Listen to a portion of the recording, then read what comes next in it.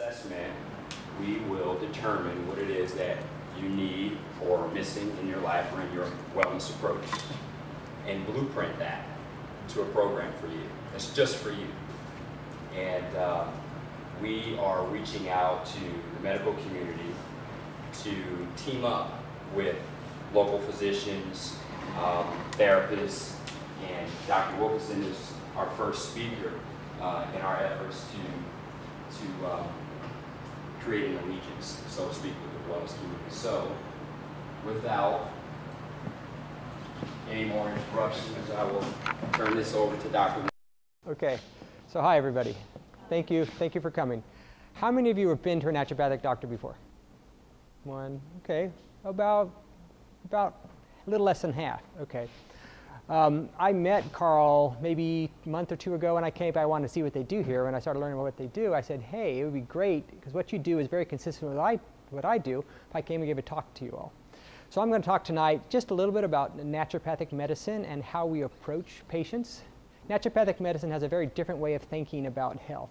And oftentimes when I start working with a new patient, it takes me a while to just talk to them about, hey, how do we approach health? How do we get you involved in your health care? And so I spend a lot of time with that. So it would be nice just to expose you all to the basic thoughts about naturopathic medicine so you can start thinking, maybe there's a different way to think about my health than conventional medicine. I am going to talk about a couple of different types of health conditions that are common ones out there, not so much to give you detailed ways how to treat them naturopathically, but just to kind of compare naturopathically how we would go after these kind of conditions compared to conventional medicine. So I have a couple handouts, and one is kind of an outline of my talk. So I want to give these out to you, and there's a couple of, there's two brochures and then the outline of my talk. So when I say the word naturopathic medicine, what does that mean to you? Anybody have an idea? Just when I say the word. Non-traditional. Natural, what's that? Non-traditional. Non-traditional, okay. A lot of people, when you say naturopathic medicine, they think about, oh yeah, you do diet, you do IV nutrients, you do botanical medicine, you do homeopathy.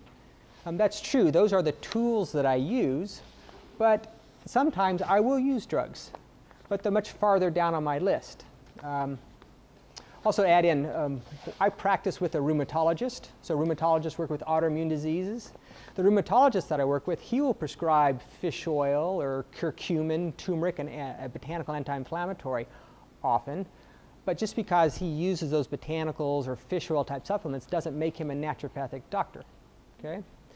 So it's not so much the tools that I use as a naturopath that makes me different. To me, it's the way I think, okay? On the first item there, the tools, I just listed down a lot of the different things that I do as a naturopathic physician, just to give you an idea of what some of those things are, okay? But you'll see their medication, it's farther down on the list, okay? We're a small group tonight, so I just add in, if you have any questions, just raise your hand and we'll just talk about it, okay? So the next thing I have there is the naturopathic paradigm. That's what I'm talking about, the way I think as a naturopathic physician. And I will put kind of conventional medicine on one end of the spectrum of way of thinking and naturopathic medicine over on the other end, but understanding all naturopaths and all conventional doctors somewhere on the spectrum, but there still is a general way a naturopathic physician thinks and a conventional medicine physician thinks. So from a conventional paradigm, when the body is sick or the person is sick, it is as if the body is broken. And they will often come in externally, primarily through drugs or surgery, and they're often very symptom focused, okay? This idea that the body is broken and they need something from outside the body to make the body get better, so to speak, okay?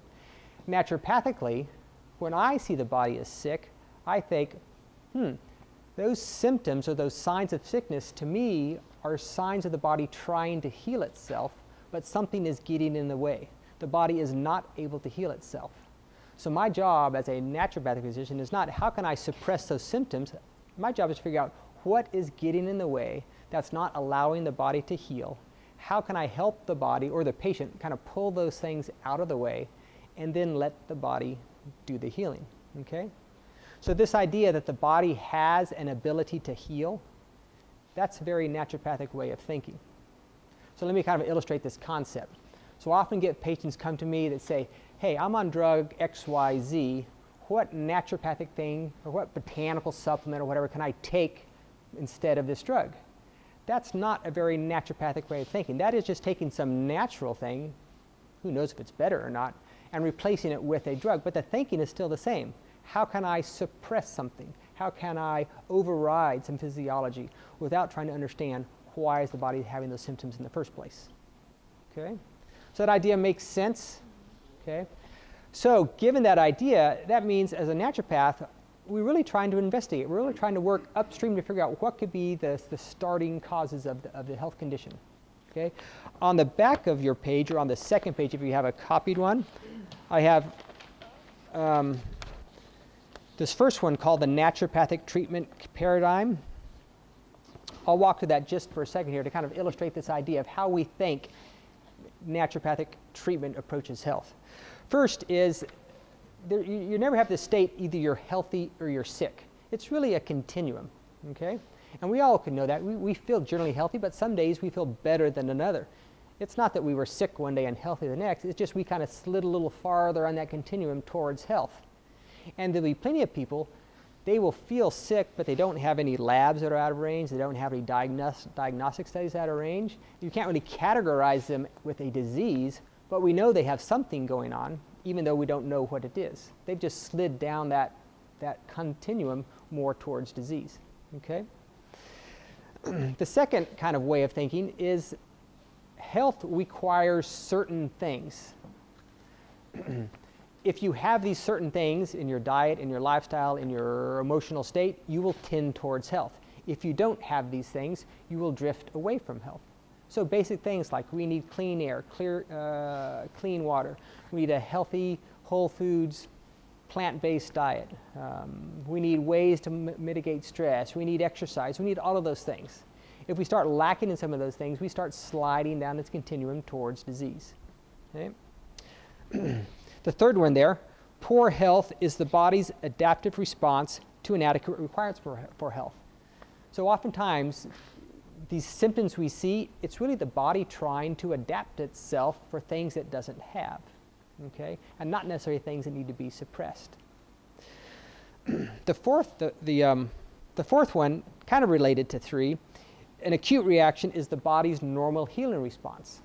And we should really, these acute reactions, say you have a cold, this rhinorrhea, the cough, that's the body trying to express and get things out. So we shouldn't use any kind of suppressive type things. We should do things. How can we thin the mucus so it's easy to expectorate? How can we allow the body to have a moderate fever so it can have its normal process of raising the body temperature to kill off bacteria or viruses? Okay? The problems come in number 5 there. A chronic reaction develops when an acute reaction is suppressed and the body cannot restore itself. So over time, if we continually suppress these acute reactions the body's trying to do to heal itself, that can develop into chronic disease. Okay? If over time we have multiple acute reactions that we suppress and don't allow the body to fully express, that can develop into chronic disease over time. And we often see that. Say a child has eczema when they're young. To me, eczema is the body trying to express, trying to get something out of its body, whether it's reacting to something in its diet, whether it's reacting to something that it's exposed to on its skin. If we put, commonly done in conventional medicine, corticosteroid creams that suppress that, that just drives that thing that the body's trying to express deeper into the body, and to see later on in life, maybe perhaps develop things like asthma. Okay? Because the body, it just drives it deeper, and now you have congestion or inflammation in the lungs developed as asthma as an adult. Okay? And the last one is healing occurs when the obstacles to cure are removed and the body can return to health on its own. And that's that basic naturopathic paradigm. The body has an ability to heal. We restore somebody's ability to health by removing those things that's preventing it from healing and allowing it to do it on its own.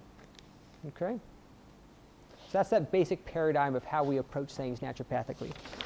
Let's see here. So this is kind of like audience involvement here. I kind of left some lines there. So if I was to ask you now, what makes naturopathic medicine different or unique when compared to conventional medicine, what would you say that is? Helping the body to heal itself. Helping your body to heal itself. You We don't treat symptoms, right? Yeah, we really like to see those symptoms as a clue of what we need to do to allow the body to heal. Right, right. Okay. So you learn a little something different of kind of just how we approach things as a naturopathic physician? Good. On the second page, we have something that's called the naturopathic therapeutic order. And this is kind of a philosophical approach. When I'm treating somebody, I like to do the least forceful way first. Okay? Imagine probably the most forceful way to bring somebody back to health or to take away disease, so to speak, is with surgery. Okay? The least forceful way is something like dietary changes, exercise, moderating stress.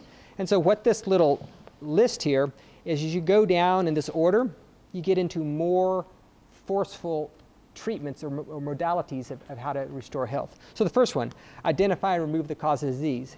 That could be, looking at poor diet, looking at stress, looking at toxicity. When I talk about toxicity, I talk about gastrointestinal health, liver function, its ability to detoxify, regular bowel movements, adequate respiration, perspiration, urination, other routes the body uses to get things out of the body. Okay. The second, if just addressing those areas doesn't work, next you go to, it's kind of related, establishing a healthy regime. So more broad in terms of complete modifying diet, establishing regular exercise, regular bowel movements. If those first two things, which are pretty non-aggressive treatments, don't work, we go to the next where how can we do things that stimulate the body's own healing abilities? Things like hydrotherapy, where we use hot and cold properties of water to stimulate movement of fluid in the body. Maybe perhaps someone has a fever. We really want to kind of support that fever, put them in a hot bath to really raise it up to support the body's ability to raise the temperature. Or like deep breathing, getting people, if people breathe very shallow, they will build up CO2 waste in their body. Getting people to do deep breathing exercises helps expel some of that. It's also can be very helpful with stress and relaxation. Okay. That doesn't work, we'll go down to the next one, support weakened and damaged systems. That's where we'll do more supplementation that can maybe support liver function or support more antioxidants if they have some oxidative or inflammatory condition, or anti-inflammatory botanical type stuff. So now we're getting into really trying to use, whether it's botanical medicine or supplements or IVs to really push physiology or push the biochemistry in the body. But you're still trying to do at that level things that support the normal physiology of the body. Okay? Then you start going down farther, correct structure integrity. That'd be like what a chiropractor would do, where you do adjustments, or something I'm talking about a bit later called prolotherapy. It's an injection technique to support integrity of ligamentous structures when you have joint pain in the body. Okay? And then working all the way down, the last two you get to is addressing pathology with stuff that's specifically trying to address symptoms of the pathology. And the last one is drugs and surgery. So it's interesting, and naturopathically, I got to go through 5 or 6 things before I get down to drugs and surgery, whereas conventional medicine, that is often, other than sometimes the token eat better, exercise, you always go right straight down to drugs or surgery is the option. Okay? So when I work with a patient, I'll talk with them, okay, this kind of stuff I'm recommending, it's very simple, non-aggressive, and let's see how this works.